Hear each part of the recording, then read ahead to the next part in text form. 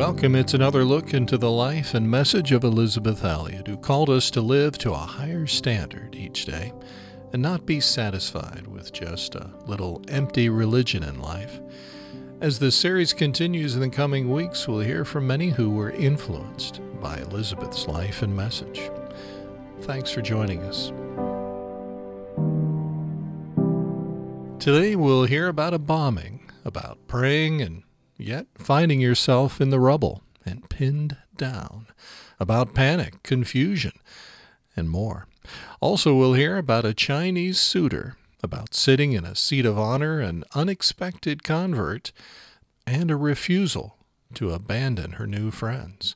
It's all part of the story of Gladys Aylward, parts 5 and 6 coming up of this 10-part series. Also joining us is Charleston friend Jean Hamilton, who knew Elizabeth and Lars, as she'll talk about Christian service, school priorities, and more. And later on, we'll hear more about the Elizabeth Elliot exhibit as part of the Museum of the Bible's outreach there in Washington, D.C. Right now, though, let's get to part 5. It's called The Village is Bombed, continuing the story of Gladys Aylward. You are loved with an everlasting love. That's what the Bible says. And underneath are the everlasting arms. This is your friend Elizabeth Elliot, continuing my story of the small woman of China, Gladys Aylward, a very courageous, tiny little missionary whom I once heard speak back in 1960.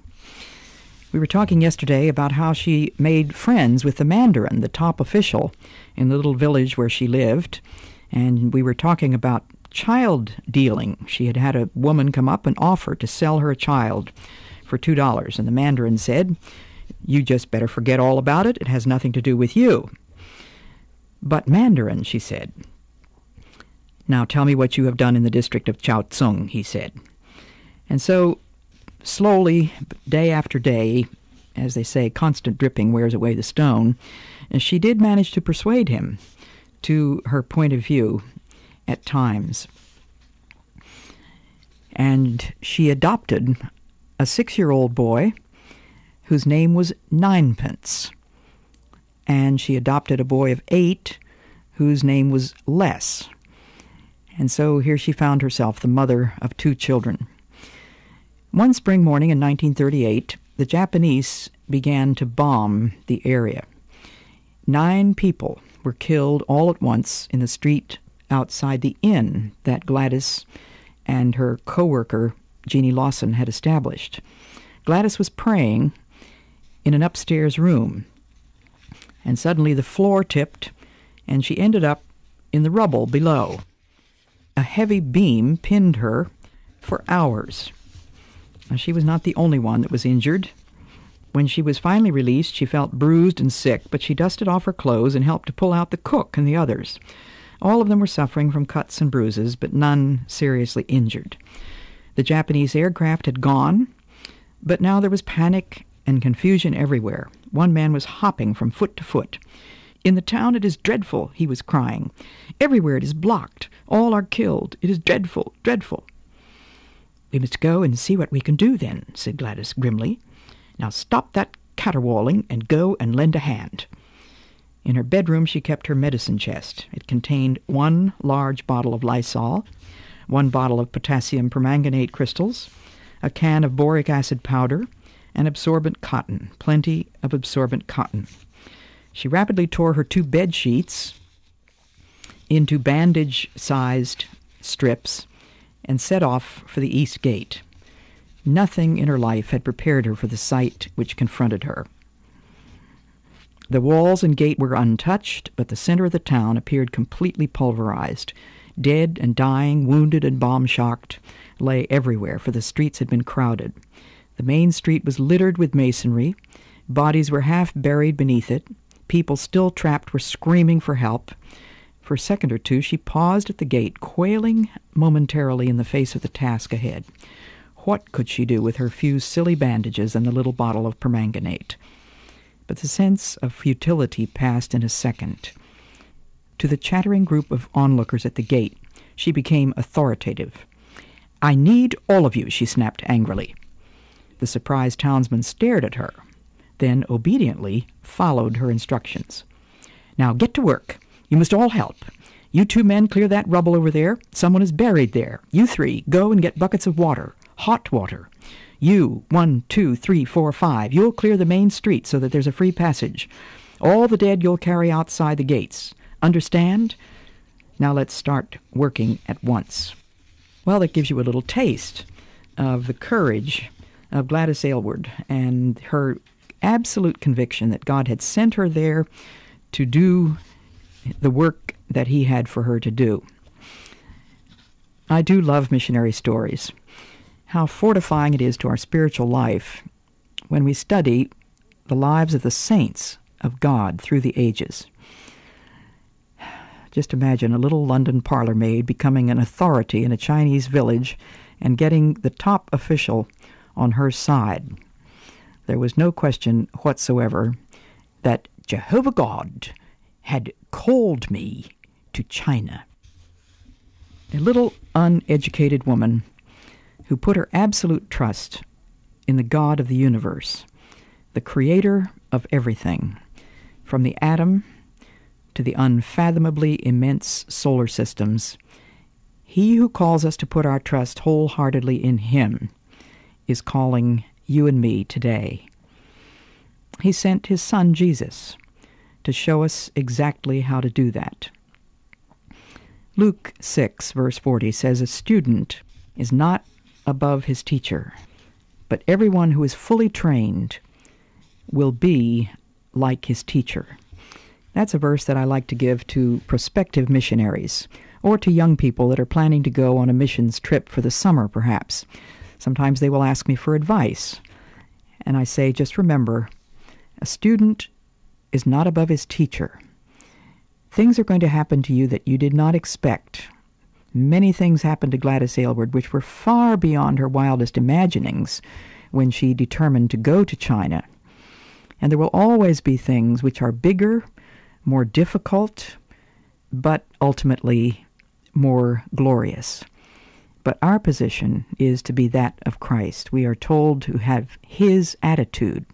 He who is God by nature made himself nothing. He became a slave by nature. A hymn which has meant a great deal to many missionaries through the years is "We rest on thee, our shield and our defender. We go not forth alone against the foe, strong in his strength, safe in his keeping tender. We rest on thee, and in thy name we go. Yea, in thy name, O Captain of salvation, in thy dear name all other names above. Jesus, our righteousness, our full salvation, our Prince of glory, and our King of love." Are there storms in your life today? For many of you, there are. Is it going to be an opportunity for stability and trust in God, or collapse and despair? Gladys Aylward was tested over and over again, but her spiritual house was built on a rock. She trusted God for the supply of her physical needs, for money. As you remember, as a London parlor maid, she didn't have any money, but with £2 and a few cents, she managed to get from England to China in a most miraculous way. She had to trust God daily for food, for shelter, for transportation, for dangers, for uncertainties and fears. But the Lord says, "Fear thou not, for I am with thee. Be not dismayed, for I am thy God." And if you'd like to look up one of my favorite verses in the whole Bible, look at Isaiah 41:10. "Do not fear, for I am with you. Do not be dismayed, for I am your God. I will strengthen you and help you. I will uphold you with my righteous right hand." Someone is listening who needs that assurance. I am with you. I am your God. I will strengthen you and help you. I will uphold you. You need not collapse, in other words.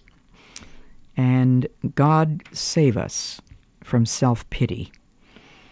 There is, in Gladys Aylward, it seems, no self-pity at all.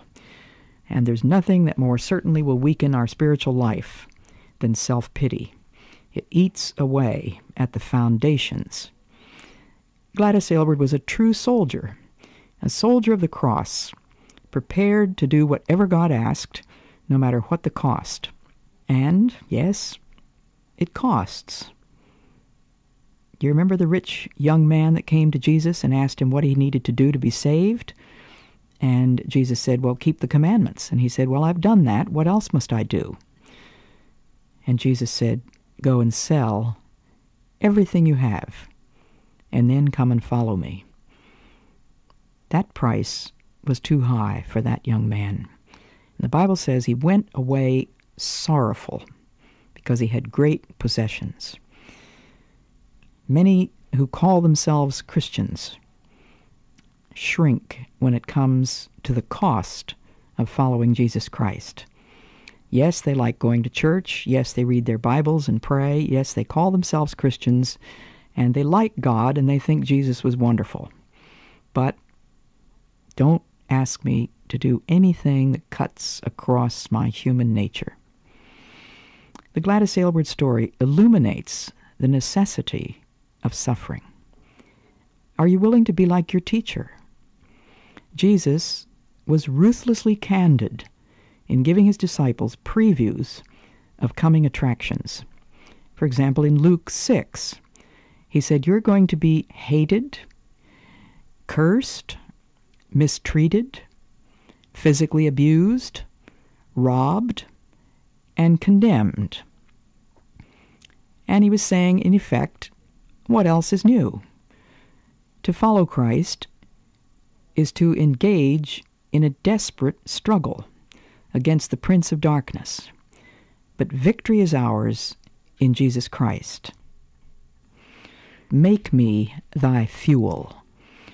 Are you willing to pray that? Make me thy fuel. Willing to burn out for Jesus Christ? That was the story of missionary Gladys Aylward, Part 5 in our 10-part series. A little bit later, we'll hear about an unexpected convert and a refusal to abandon new friends. Also coming up, we'll hear about the Elizabeth Elliot exhibit at the Museum of the Bible. Right now, though, former College of Charleston professor Jean Hamilton, a friend of Elizabeth and Lars, she'll talk about Christian service and school priorities. One of the things that she said to the students, now the first thing you're here for is to study and do a good job. And your Christian life, is a part of that, but it's not to be your whole focus. I mean, some of them will just go off and not study at all and do all the Christian things with their group. So that's one of the things that I first remember her saying to that group. I think of her, so many times because I just remember her encouraging us that when we go into a public restroom, we could leave it better than we found it.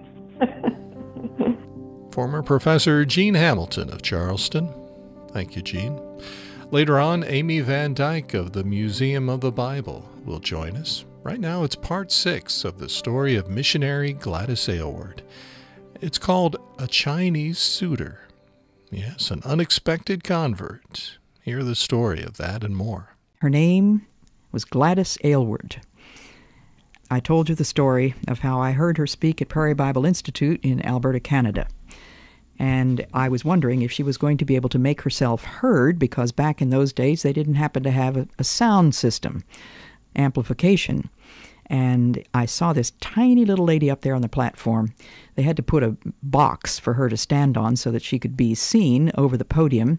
Well, I need not have worried about her voice, because the very first thing she said when she stood up was, I should like to read just one verse.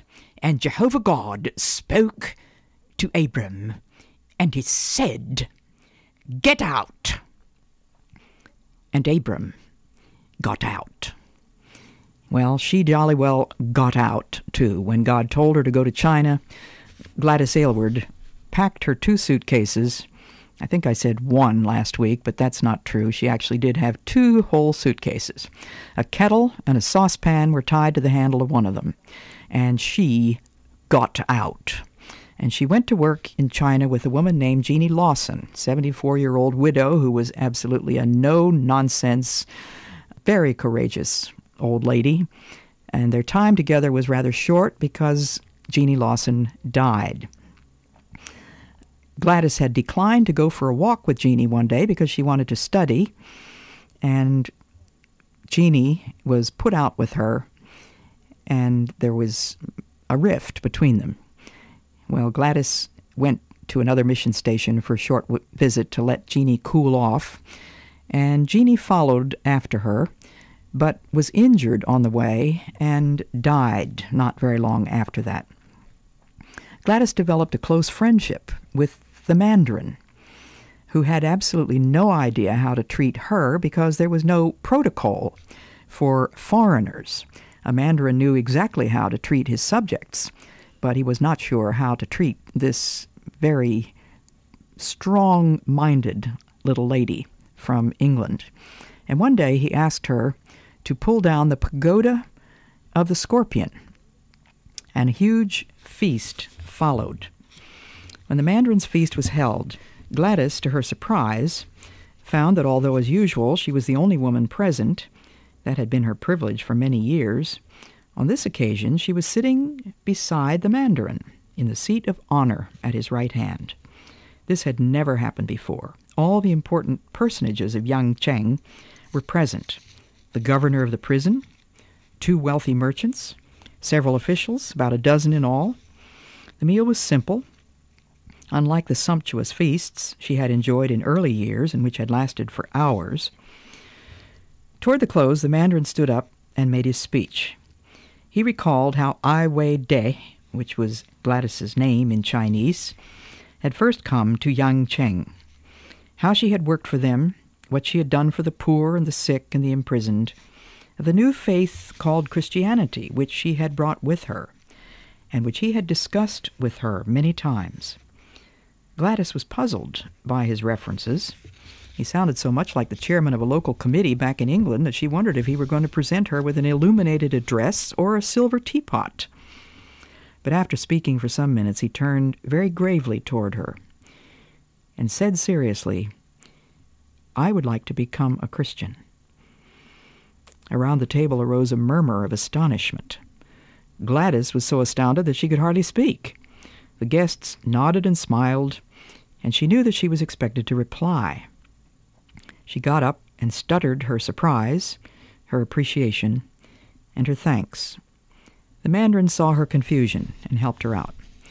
"We'll talk of all details later, Dize," he said. She sat down, realizing that she had made her most important convert since coming to China. One day a messenger came running. The Japanese had entered the Christian mission of Chin Shui.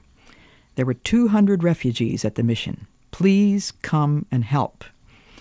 Gladys already had a huge collection of slave girls, murderers, and convicts, and the Mandarin had not known whether to release them or to execute them. And she, not surprisingly, volunteered to take responsibility for all these slave girls, murderers, and convicts. The city had been bombed. Therefore, they could expect the enemy to follow up the bombing. Everyone must leave the town not later than the first light the next day. As she listened to the voice of this tall, thin figure in his Mandarin robes, standing on the gray stone steps of the temple with pagoda roofs and the city wall framed behind him, and the hot blue sky and the mountains beyond, Gladys realized how often, through the centuries, such a scene must have been enacted. The invaders invariably came from the north, bringing blood and death and destruction. The people fled to the mountains, then crept back again when the enemy had gone, to bury their dead and rebuild their homes. Gladys then realized that God had fashioned them well, these mountain people. For her part, she would never abandon them, no matter what happened. In a letter sent home that year to her mother, on a grubby scrap of paper, She wrote, "Do not wish me out of this, or in any way seek to get me out, for I will not be got out while this trial is on. These are my people. God has given them to me, and I will live or die with them for him and his glory." The news that the small woman who possessed a god with magical powers of protection lived in the village had reached many people, and a constant stream of supplicants was the result. On the afternoon that the Japanese came, she was tending one of the sick women in an upstairs room. Even before her door banged open, she heard Wan Yu's shrill scream, "They're here! They're here!" Quickly she ran downstairs and across to the hole in the courtyard wall. She peered out. Theirs was the first house in the village. Only a small temple about 50 yards away lay farther down the valley. She could hear the priests blowing horns, banging drums, and offering up obeisances which were supposed to drive the Japanese away. As she watched, she saw a number of khaki-clad figures advance through the terraces and group near the temple. They talked among themselves. Some of them went toward the temple, others started toward Wan Yu's house. Inevitably, the next place they entered would be this courtyard, unless she did something to prevent it. "Hide yourselves quickly," she shouted to Wan Yu. "I'll try to keep them out." She ran to the front gate. She did not know what to do. She only knew she must stop them, even to the extent of going out and fighting them with her bare hands. If she appeared by herself, perhaps the sight of a foreign devil in such an unusual place might occupy their attention for a time. Perhaps they would even forget about the others. The outside door was solid, the latch of heavy iron, and as she got to it, her courage ebbed away. She leaned against the door, turning so that her back was braced against it for support. Her clenched hand went to her heart to try to stop its pounding. For perhaps 10 seconds she stood there, reaching with desperate mental agony for strength. Then, into the confusion of her mind, with the clarity of an articulate voice, came this phrase, "My grace is sufficient for thee, because my strength is made perfect in weakness." She stood straight, and the feeling of panic seeped away. Then she turned, pressed down the latch, swung open the heavy door, and stepped out into the bright sunshine, abruptly aware of Wan Yu's piping voice from the balcony behind her. "Away de! They've turned back. They're going down the valley. They're going away." She felt the sunshine warm on her face. When she went inside, the old women were crying in relief. At another mission, she was knocked unconscious by a Japanese rifle butt. Colonel Linan of Generalissimo Chiang Kai-shek's intelligence service asked for help. "Please take care," he said. "Please take care." She was a week out in the mountain country, and when she got back, Linan was waiting for her. His relief was quite plain. "But I've made these journeys 100 times, protested Gladys. "There's really nothing to worry about at all." That a young colonel of Chiang Kai-shek's intelligence should be bothered about someone as inconsequential as Gladys amused her. It was also very flattering. His visits became more and more regular. They became good friends. They were the same age. Both had eager, inquisitive minds. In the evening, they would often walk together through the narrow streets of Tse-Cho, past the dark bazaars hung with Chinese lanterns, past the fortune-tellers and the storytellers, the food stalls and the silk merchant shops among the gossiping and laughing soldiers. He opened for her a new window on a country she had thought she already knew intimately, but which now she realized she knew hardly at all. Each time they met in the weeks that followed, the immense gulf between their separate worlds grew narrower. His voice fascinated her. One evening as he rose to leave, he bowed as usual, but his eyes in the soft lamplight held an awareness and intimacy that she had not seen before. She said good night abruptly. Was she attractive, she wondered? Was there still in her face and body the indefinable mystery that draws a man to a woman? And we will continue with our Gladys Aylward story tomorrow. That's called A Chinese Suitor, Part 6 in our 10-part series on missionary Gladys Aylward. Well, before we go, let's hear about the Elizabeth Elliot exhibit at the Museum of the Bible. It's a temporary exhibit. Here's lead curator Amy Van Dyke. So there's a number of things that we do at the museum with our collection. This particular exhibit is a temporary exhibit that will come down in late January. So most of our temporary exhibits are like that. They'll run anywhere from 3 months to a year, sometimes longer. But for the health of the artifacts, we rotate things in and out. We can't leave things up all the time because it just is hard on the artifacts to be displayed that long. So we'll take these off display and we'll rotate in a different story in that area of the museum.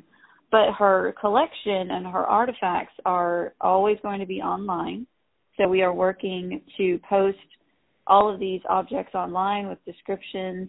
We link to the Elizabeth Elliot Foundation's website as well so that people can see what we have in our collection. So they're always open for research and viewing in that capacity.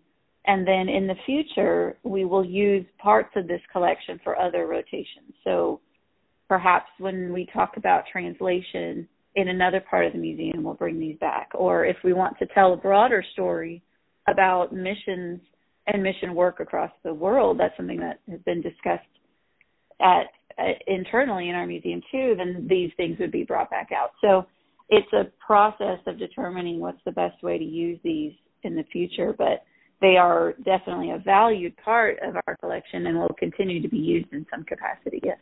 Lead curator at the Museum of the Bible, Amy Van Dyke. Well, our time together is coming to an end, but thanks for letting us come along with you. Maybe you're out getting some exercise, or maybe you're at home or at the office, wherever we found you today. Concerning a recent podcast, one listener said, such an encouragement to learn about the old hymns of the faith. Kyla France, after listening to Bread, Not Stones, said, I was blessed and encouraged by this message. Well, thank you, and friend, may you be encouraged and blessed by what you hear. And on behalf of the Elizabeth Elliot Foundation, in cooperation with the Bible Broadcasting Network, let me invite you to check out elizabethelliot.org. More Gateway to Joy programs, devotionals, and more. elizabethelliot.org. Until next time, may God remind you daily, you are loved with an everlasting love. Underneath are what? Underneath are those everlasting arms.